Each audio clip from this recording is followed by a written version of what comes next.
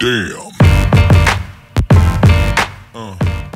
Hi guys, I'm back again to show you what has changed and what's new in the latest beta 4 for Samsung Galaxy S7 Nougat as opposed to beta 1 and beta 2.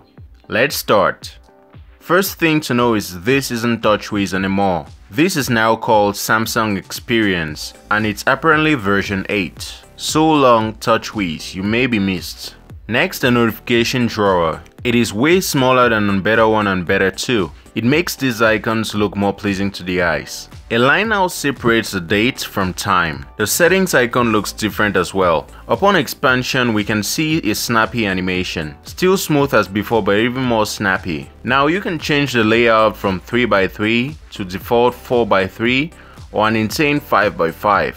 Tapping on auto on the brightness slider opens you the new brightness menu where you can choose the brightness slider to be up top for those who prefer it that way. I remember the complaints on my previous video for people who wanted the brightness slider back up top. Now you've got it. Gone is the ugly grey line below notifications which required actions. Now the panel looks wider and better. Moving on to multi-window. Now by default pop-up view doesn't work and long press on recent key doesn't trigger multi-window. This can be enabled from the settings, advanced features and multi-window.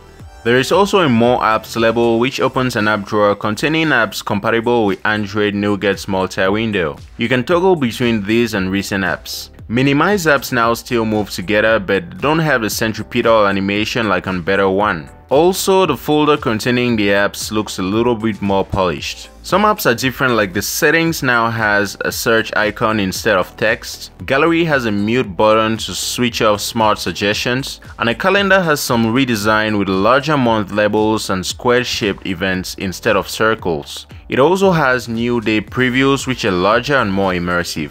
Samsung Pass is a new authentication method using fingerprint and irises to secure stuff. Given that the Galaxy S7 has no iris scanner, maybe this is a placeholder or showcase for a future Galaxy S8 feature. Also, for those wondering, Gear VR now works. Those are for now the most visible changes. I've covered every new feature in previous videos and this was a slight update to those. Check them out in the description or cards above. If you liked the video, please leave me a thumbs up and also subscribe for more videos. Check out my previous video where I talk about what's the perfect smartphone. Bye.